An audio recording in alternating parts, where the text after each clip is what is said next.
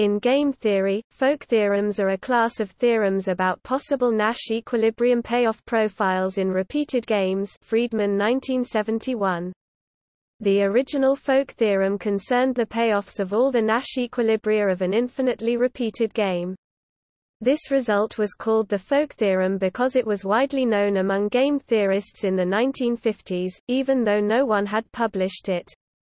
Friedman's 1971 theorem concerns the payoffs of certain subgame perfect Nash equilibria (SPE) of an infinitely repeated game, and so strengthens the original folk theorem by using a stronger equilibrium concept, subgame perfect Nash equilibria rather than Nash equilibrium. The folk theorem suggests that if the player is patient enough and far-sighted, i.e., if discount factor delta 1 display style delta to 1, then not only can repeated interaction allow many SPE outcomes, but actually SPE can allow virtually any outcome in the sense of average payoffs.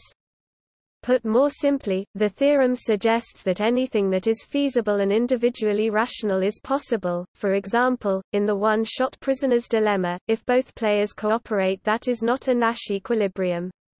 The only Nash equilibrium is that both players defect, which is also a mutual min-max profile. One folk theorem says that, in the infinitely repeated version of the game, provided players are sufficiently patient, there is a Nash equilibrium such that both players cooperate on the equilibrium path. But in finitely repeated game, by using backward induction, it can be determined that players play Nash equilibrium in the last period of the game, which is to defect.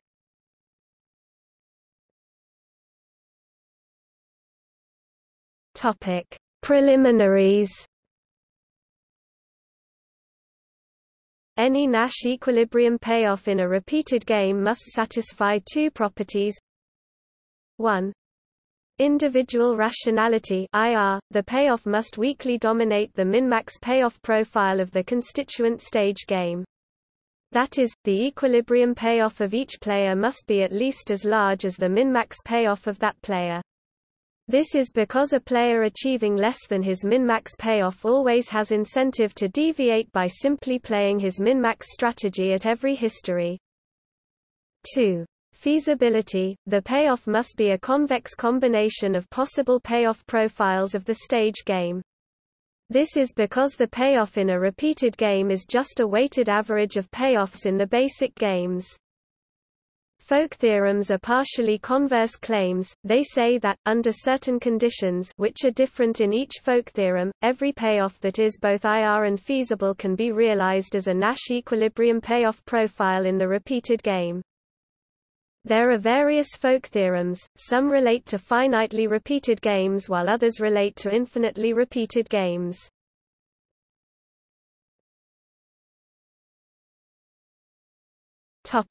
Infinitely repeated games without discounting. In the undiscounted model, the players are patient. They don't differentiate between utilities in different time periods. Hence, their utility in the repeated game is represented by the sum of utilities in the basic games.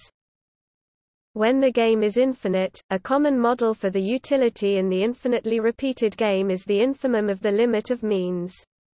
If game results in a path of outcomes x t display style x underscore t, player i's utility is u I equals lim t infinity inf 1 t t equals 0 t u I x t display style u underscore I equals lim underscore t 2 inf t inf frac 1 t sum underscore t equals 0 caret t u underscore I x underscore t, where u I display style u underscore I is the basic game utility function of player I. An infinitely repeated game without discounting is often called a supergame. The Folk theorem in this case is very simple and contains no preconditions. Every IR feasible payoff profile in the basic game is an equilibrium payoff profile in the repeated game. The proof employs what is called Grimm or Grimm trigger strategy. All players start by playing the prescribed action and continue to do so until someone deviates. If player I deviates, all players switch to the strategy which min-maxes player I forever after. The one-stage gain from deviation contributes 0 to the total utility of the player. The utility of a deviating player cannot be higher than his min-max payoff. Hence all players stay on the intended path.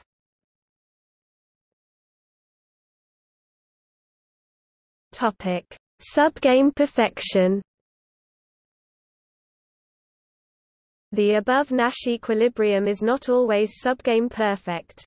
If punishment is costly for the punishers, the threat of punishment is not credible. A subgame perfect equilibrium requires a slightly more complicated strategy. The punishment should not last forever, it should last only a finite time which is sufficient to wipe out the gains from deviation. After that, the other players should return to the equilibrium path. The limit of means criterion ensures that any finite time punishment has no effect on the final outcome. Hence, limited time punishment is a subgame perfect equilibrium. Coalition subgame perfect equilibria. An equilibrium is called a coalition Nash equilibrium if no coalition can gain from deviating. It is called a coalition subgame perfect equilibrium if no coalition can gain from deviating after any history. With the limit of means criterion, an outcome is attainable in coalition Nash equilibrium or in coalition subgame perfect equilibrium, if and only if it is Pareto efficient and weakly coalition individually rational.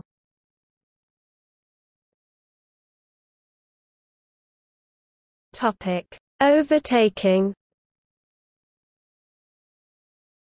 Some authors claim that the limit of means criterion is unrealistic, because it implies that utilities in any finite time span contribute 0 to the total utility.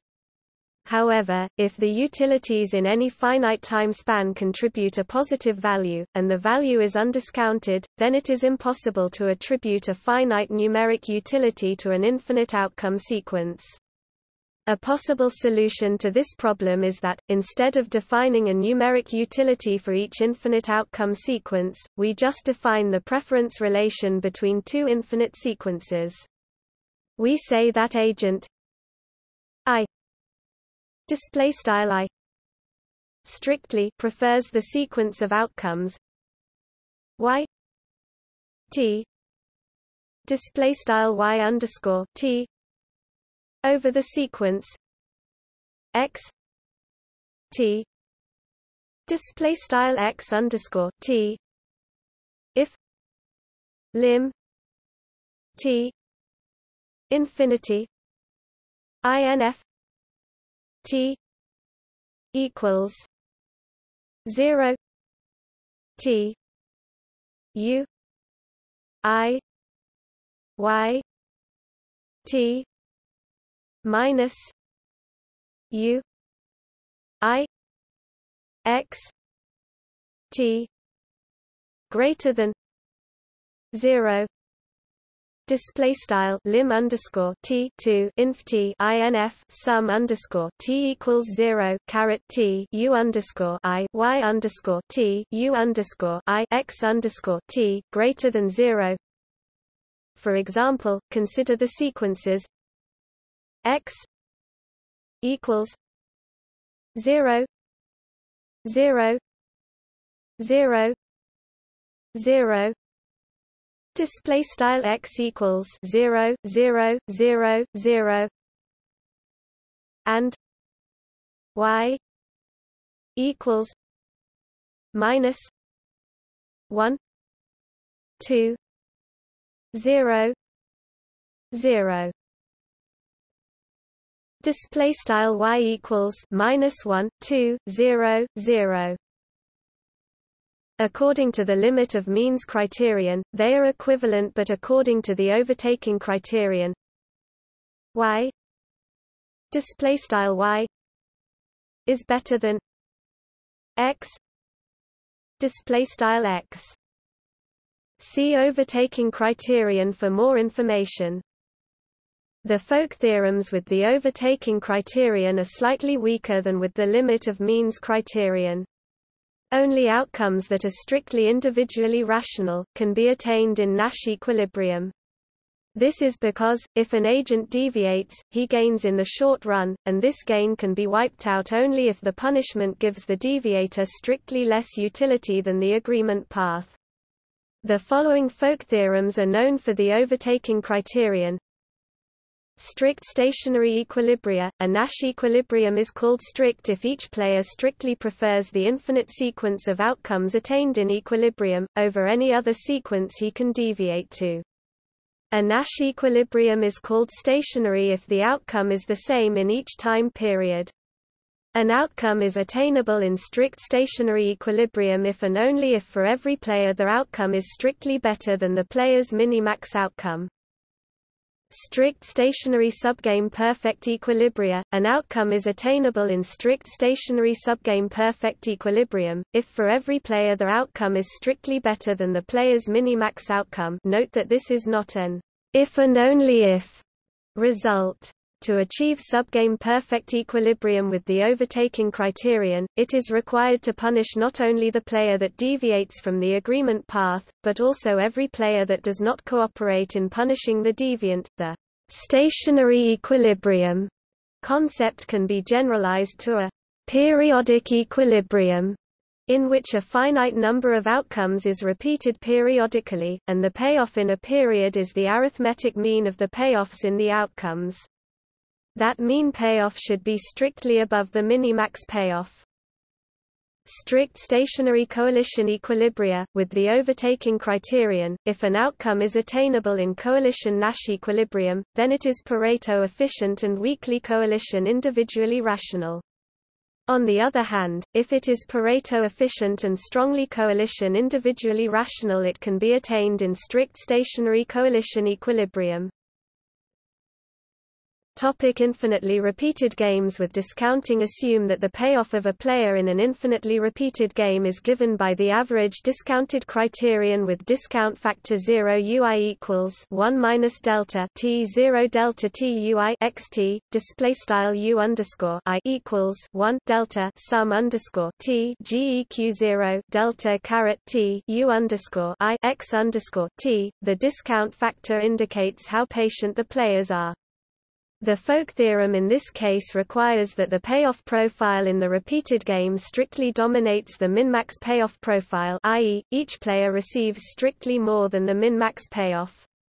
Let A be a pure strategy profile with payoff profile X which strictly dominates the min-max payoff profile.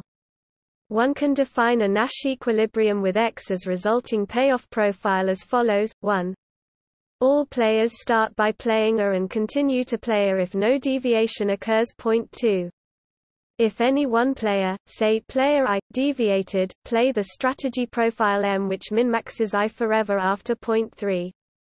Ignore multilateral deviations. If player I gets epsilon more than his min-max payoff each stage by following 1, then the potential loss from punishment is 1 minus delta E, display style frac 1 delta epsilon. If delta is close to 1, this outweighs any finite one-stage gain, making the strategy a Nash equilibrium.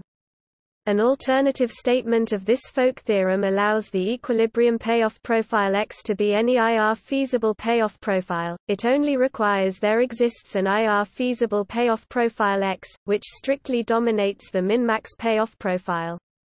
Then, the folk theorem guarantees that it is possible to approach X in equilibrium to any desired precision. For every epsilon there exists a Nash equilibrium where the payoff profile is a distance epsilon away from X.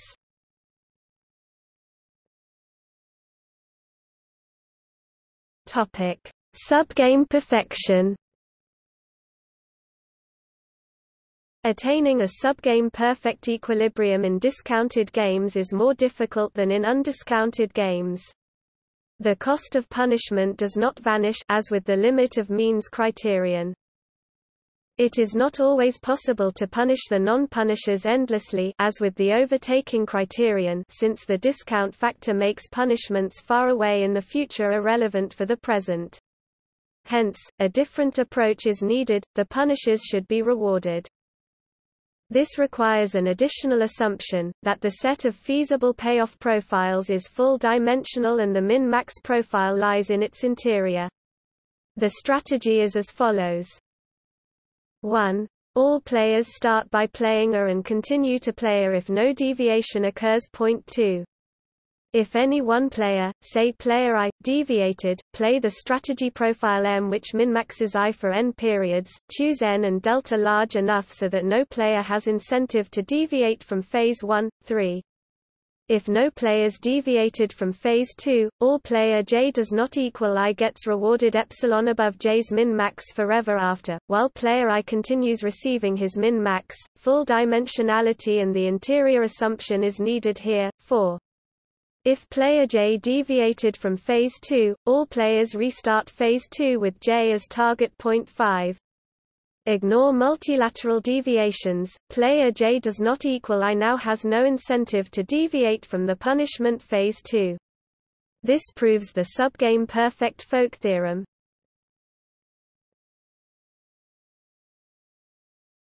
Topic: Finitely repeated games without discount. Assume that the payoff of a player in an finitely repeated game is given by a simple arithmetic mean U I equals 1 T equals 0 T U I H T display style U underscore I equals frac 1 T sum underscore T equals 0 caret T U underscore I H underscore T. A folk theorem for this case has the following additional requirement.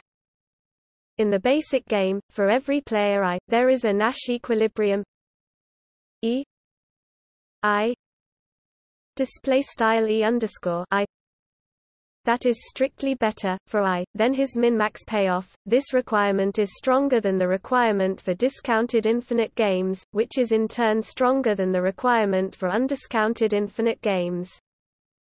This requirement is needed because of the last step. In the last step, the only stable outcome is a Nash equilibrium in the basic game. Suppose a player I gains nothing from the Nash equilibrium since it gives him only his min-max payoff. Then, there is no way to punish that player. On the other hand, if for every player there is a basic equilibrium which is strictly better than min-max, a repeated game equilibrium can be constructed in two phases. In the first phase, the players alternate strategies in the required frequencies to approximate the desired payoff profile.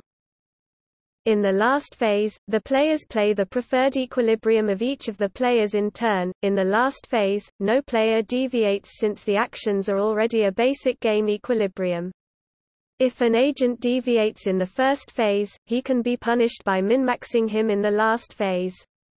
If the game is sufficiently long, the effect of the last phase is negligible, so the equilibrium payoff approaches the desired profile.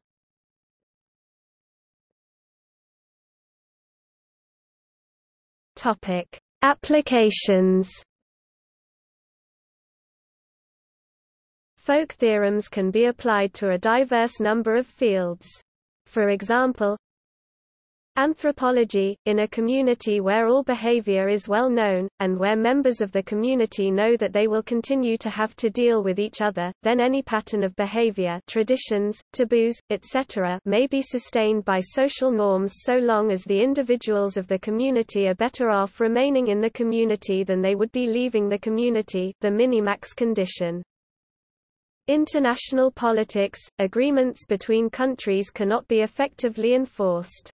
They are kept, however, because relations between countries are long-term and countries can use minimax strategies against each other. This possibility often depends on the discount factor of the relevant countries. If a country is very impatient, pays little attention to future outcomes, then it may be difficult to punish it or punish it in a credible way. On the other hand, MIT economist Franklin Fisher has noted that the Folk theorem is not a positive theory. In considering, for instance, oligopoly behavior, the Folk theorem does not tell the economist what firms will do, but rather that cost and demand functions are not sufficient for a general theory of oligopoly, and the economists must include the context within which oligopolies operate in their theory. In 2007, Borges et al. Proved that, despite the Folk theorem, in the general case computing the Nash equilibria for repeated games is not easier than computing the Nash equilibria for one-shot finite games, a problem which lies in the PPAD complexity class. The practical consequence of this is that no efficient polynomial time algorithm is known that computes the strategies required by Folk theorems in the general case.